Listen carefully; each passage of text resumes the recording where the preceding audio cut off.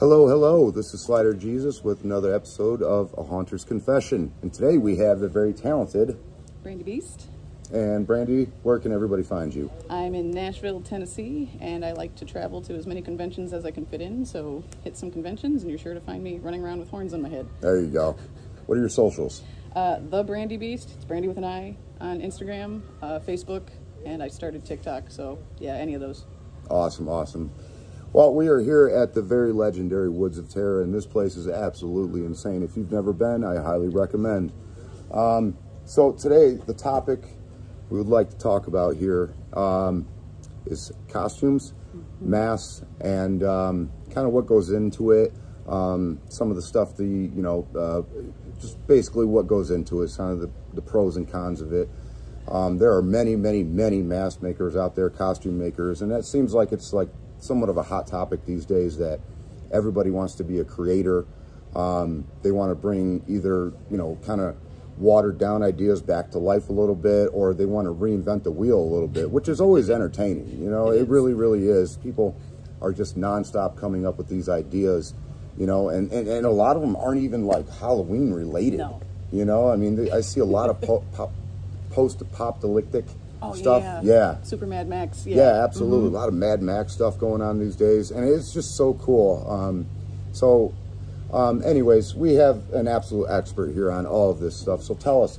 Oh, don't be shy. Come on, you've earned it. You've earned it. Thank you. So tell us a little bit, what goes into making an original mask, for instance?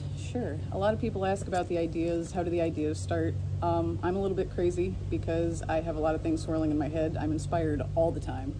So for me, it's a matter of just getting a little bit of a theme and going absolutely haywire. Someone says pumpkins and it's like, okay, I have 10 ideas. For other people, it's seeing shapes in clouds. That's kind of my way of doing it too. If somebody, again, gives me a theme or a material, I'll see designs and shapes in that physical substance, and I run with it instead of forcing it to what I want it to do. Oh, that's even better. Which is really fun, and I highly recommend playing like that. If you mask makers out there haven't tried it, stop forcing it to be perfect. Let the chaos happen, and you'll be much happier with your design later. That's my secret. That's my secret sauce. Love that. But as far as technical stuff goes, don't get discouraged with the process. It is a long process. It is an expensive process when you're starting. So save up your money, buy a kit. Like Monster Makers was my first kit. They gave you the armature head, the clay, the molding materials. You got this for a couple $100, whole kit ready to go. YouTube is a great friend. I know Stan Winston's school. A lot of you guys have tried that. That's a huge resource. I'm happy when I'm not busy to also give pointers and tips, but there's a learning curve. That's what I think a lot of people don't realize. It's not just, oh, I sculpted and it's perfect and it's done. Like, no, mold making can take that sculpture of 4 weeks and trash it real fast. Sure. But if there's more technical questions, feel free to go specific, because it's a long... Oh, God, there's many steps, guys. There's many steps. Yeah. No, and I know there is, and I just wanted you to briefly kind of gloss over a lot of that stuff, because, I mean, honestly, I'm somewhat familiar in the process of a lot of this stuff, and I can't even begin to, like, fathom how you do this just over and over and over again.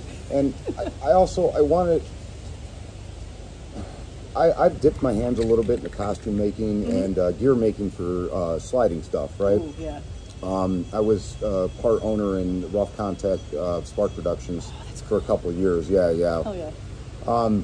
The one thing that I ran into a lot that really, really, really irked me is, and this is just me, maybe you feel different about it, somebody would message me like, hey, can you make this, do that? And they would just ask for these outrageous things. And sometimes it was way out of the realm of what I do. And like, even if you kind of entertain that idea a little bit and you start playing around with it, you message back and forth, and sometimes you're just like, no, that's not what I meant. And it's kind of like, well, you got the wrong guy. Right. You know? I have run into that a little bit. And that can be kind of discouraging a little bit, and sometimes it's like, that messes with your imagination, I feel. It does. Well, again, if I say I use that chaotic technique and I'm running with the material, now if somebody says, you have to use pink feathers. Yeah. Okay, well, I can do it. Am I comfortable doing it? Maybe not as comfortable. Yeah. It's definitely one of those portfolio pieces that's in there, but it's not the front of my portfolio. So I mean, that's a very real problem as well when you're starting out and you're trying to make a business out of it, because you think I have to take whatever comes my way. Yeah, gotcha. And You can talk down there. yeah. Okay. All right. Yes, sir. All right. No, Business don't calls. We're busy around here, guys. To be continued. Yeah. So, anyways, we're gonna wrap this up. Yeah. Maybe we'll do another one here. But okay, one thing I always like to do, kind of here. I'm gonna name, or you're gonna give me. I'm gonna ask you a question. Sorry, we're busy, guys. I'm gonna give you a question, and I want you to give me your 3 top answers. Okay. Okay? You ready? Oh God. Do it quickly. Yeah, it's like the more off you the top think, of your head. the Yep. more you think about it, the worse it is. Okay. Okay. What are your 3 most cherished albums of all times? God. Cherished, not so much what you listen to right now. Yeah. Okay. Well, immediately this is weird. It's soundtracks, movie soundtracks. I love movie soundtracks. Grew up on things like Legend, like Tim Curry's Legend, Nice. Jurassic Park, American Werewolf in London, that kind of stuff. So yeah, super soundtrack nerd right here. Love it. Wow. That totally floored me. So not like Nevermind or like, you know. Oh, I listened to everything, but Okay. soundtracks were like the Wow. first thing that got me as a kid. I was like, yes, look at this. This makes me feel creeped out, and I love it. And Such a first. Most people are going to name off, you know, like, I don't know, Sleep Token and Thriller. stuff right now, Yeah. Wow. don't get me wrong, I love Sleep Token, Oh, I love yeah. Thriller, and I love a wide variety of music, Okay. but soundtracks were my first inspiration. Well, there you have it. All right. I'd say she got me on that one. That's awesome. Well, anyways, thank you guys. I appreciate it. Listen, this has been a lot of fun, and I really, really enjoy doing these guys. Yeah. So if you can, click the like and subscribe bullshit. You know how that works. So I don't mean to bore everyone with it. Thank you again for having me. Thank you for the being honor. on it. Yes, Yeah. absolutely. Take care.